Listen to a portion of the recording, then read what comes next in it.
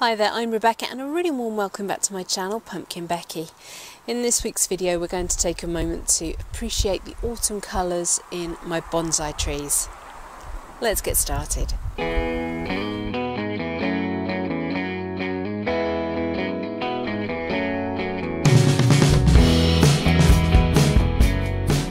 I've pre-recorded this video for you because this week I am out and about doing my sponsored walks for hearing dogs for deaf people.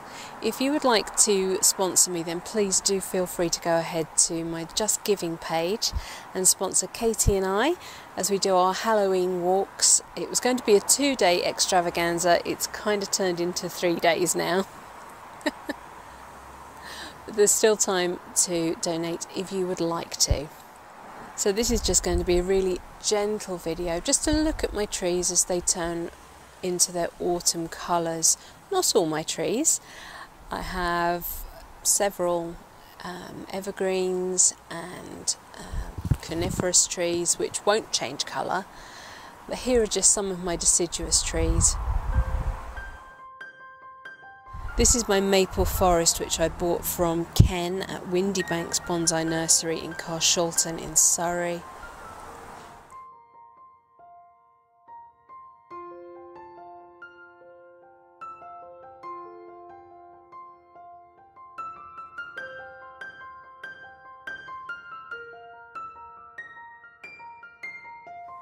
I got this little Zelkova from quite a prolific seller on eBay.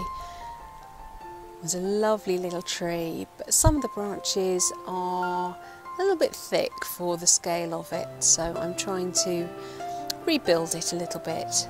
It was really refined, it had lovely ramification when I got it, but it quickly became clear that the canopy needed to be reworked, and yeah, so it's not looking its super best right now because I am in the middle of reworking it. This is my Chinese quince, also from Windybanks Bonsai Nursery in Carshalton. The lovely thing about going into this time of year and into winter is you can really start to assess the branch structure, and I can see areas here that have got a little bit of inverse taper, and maybe I want to identify them for some rework. This tree wasn't especially strong this year, it didn't have an awful lot of foliage, so I may have to keep my work to a minimum. But it's useful to document the tree and then be able to review the images.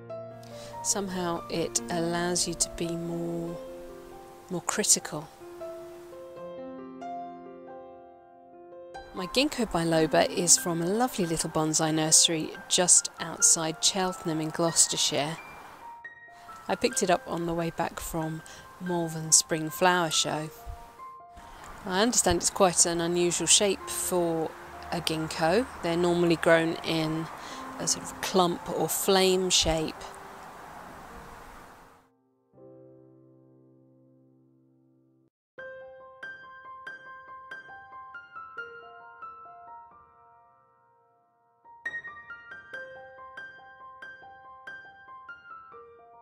This is my Cotoneaster Orange Dream, which flowered beautifully and is now rewarding me with berries as well.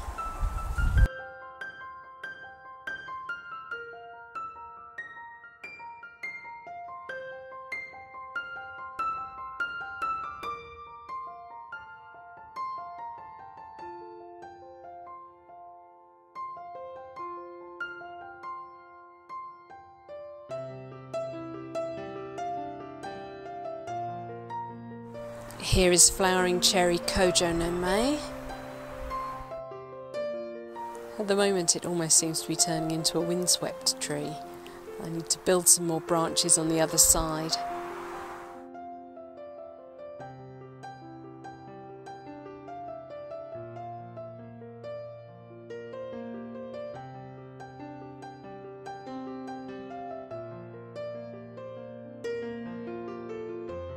This is a little leaf lime, or Tilia cordata, which I bought as a starter tree from Corinne Tomlinson.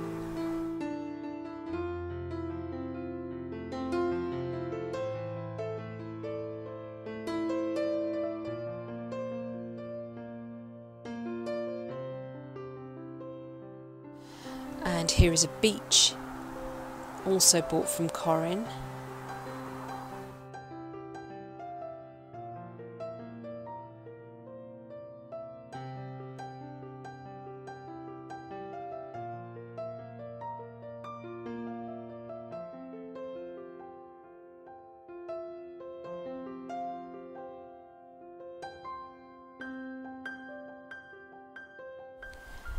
This is Maple Katsura, not to be confused with the actual Katsura tree, they're very different.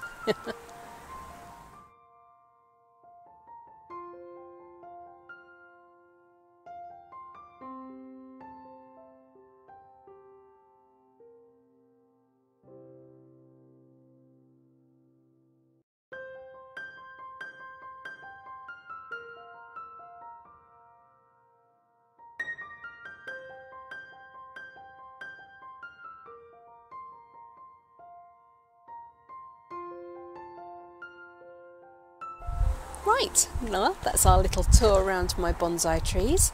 Some of them are more modest than others, but they all teach me something, and I think that's important, that we are always learning. Right, that's it for this week's video. Thank you so much for watching. Please remember to rate, share and subscribe to me here on YouTube. Please also, if you would like to donate, go to my Just Giving page. The link is in the description box down below. And until next time, bye.